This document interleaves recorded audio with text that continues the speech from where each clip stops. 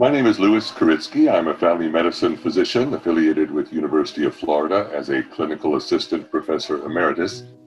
And I'd like to discuss with you at this point the mechanism of action of the GLPs, essentially the how. The mechanism of action is indeed multimodal, and it's important that we understand these multiple modalities so we can take best advantage and harness the power of GLPs in glucose homeostasis. You'll notice they have effects in the central nervous system that can positively influence satiety and appetite. They may influence lipolysis and glucose uptake. They stimulate insulin, they affect gastric emptying, and they may even have some role in both cardiac protection and gluconeogenesis and steatosis. One of the mechanisms that is felt to be potentially cardioprotective of the GLP class is that GLP may be involved in reducing inflammation, improving left ventricular function, and reducing ischemic injury.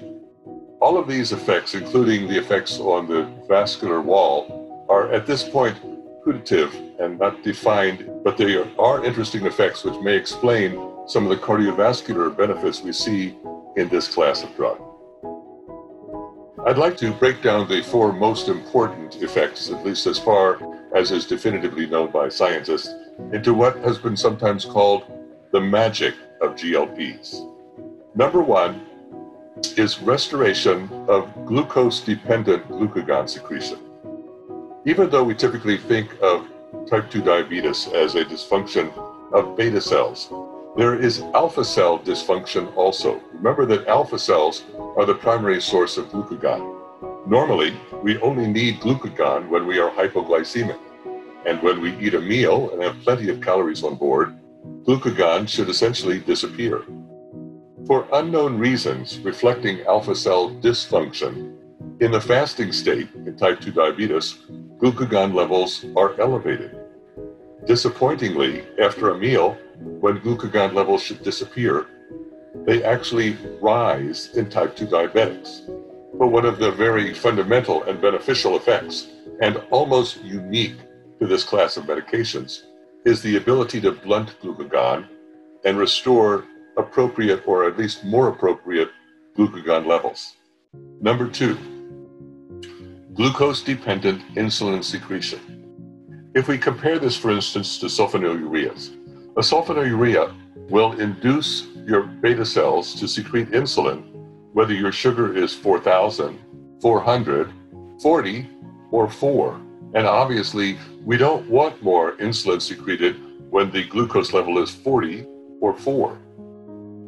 We don't fear that with GLP agents because they do indeed stimulate insulin secretion, but only as long as the glucose is elevated. Hence, the rarity of hypoglycemia when GLP agents are used, unless, of course, they're used in concert with other agents which could induce hypoglycemia.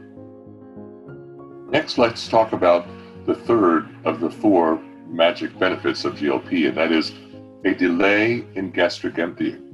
We know that in type 2 diabetes, there's a critical defect in what's called first phase insulin secretion.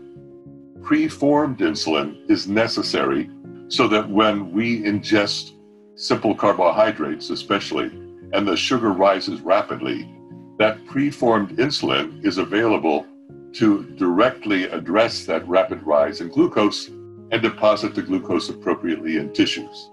In diabetics, type 2 in particular, who lack first phase insulin secretion, the sugar continues to rise. Well, how could we combat that?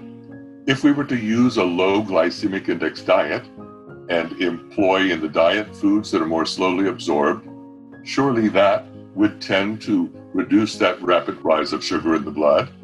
And another way is a delay in gastric emptying.